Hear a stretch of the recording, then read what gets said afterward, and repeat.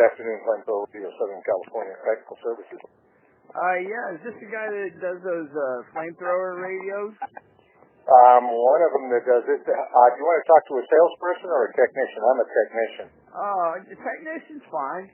Yeah, I was wondering, Okay. do you guys have any videos showing what it looks like on a scope and a spectrum analyzer? Do we have any videos of it? Yeah. Well, you know, we're not in the business of making movies. Our boss doesn't. We're avionics technicians. We work on aircraft communication and nav gear. We've been contracted to build the Flamethrower radio. At least our division has. I'd surely like to make a video, but you'd have to talk my boss into that. We're paid to work on radios, not to make videos. Oh, okay. If I was to buy two of your radios and put them into two different cars and drive in opposite directions, how far apart would I be able to get with a 9-foot whip on the roof of each car out on the flatlands, out in the high desert? Well, there's about 15 different things I could mention to you that would make a difference in the signal, okay? One of them being ambient noise. The other one being atmospheric conditions. The third would be dew point of the air itself. Any type of electronical interference, either man-made or whatnot, from either your vehicle or a closer one. This applies to both vehicles, what I'm talking about.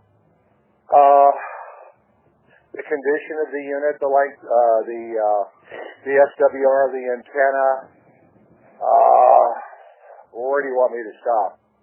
There is no set range. I mean, I could do it today and measure 12 miles. I could do it tomorrow and measure 16. It's atmospheric conditions. It's like telling me how big is the next wave on the beach going to break at low tide. All right. Okay, well, I guess another way of putting it is, how many microvolts of signal would it take from your signal generator to produce an audible tone in the receiver after you get done tuning it?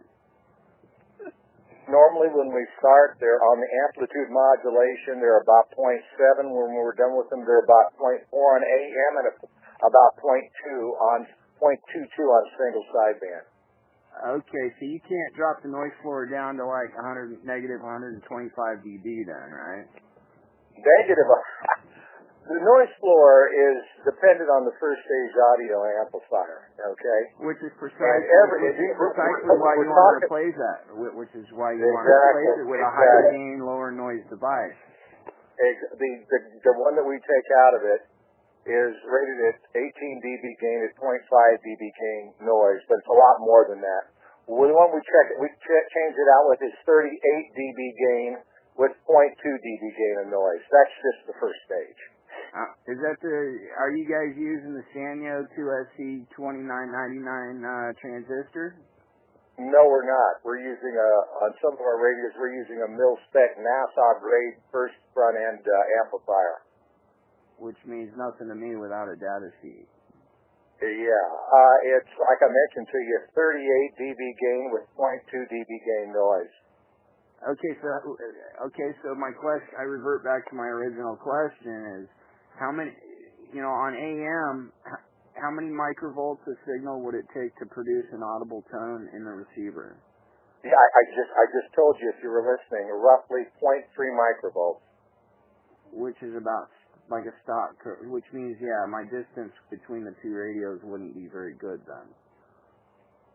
Not at all. It would be almost twice as good as compared to the stock device that's in the radio. Right, but if you can get it down to 1/1000th of a microvolt of signal to produce an audible tone, you could, drastically increase the distance between the two radios without increasing the output level, without increasing the power output of those radios. That's correct, but I know very few radios that are less than 0.1. Oh, I know two technicians in the country that can drop it down to 1/1000th of a microvolt. One of them. We've had radios that can do that. By that I mean every RF output to every radio is different. This is what we guarantee. We guarantee 0.22. Okay, yeah, so it's going to be 0.22 or less. Okay, yeah, I'm not interested. Yeah, because I like to be able to hear. So I just wanted to check to see what your receipt was like. Well, if you can find one that's .1, good luck. Thank you very much. FineTuneCBShop.com.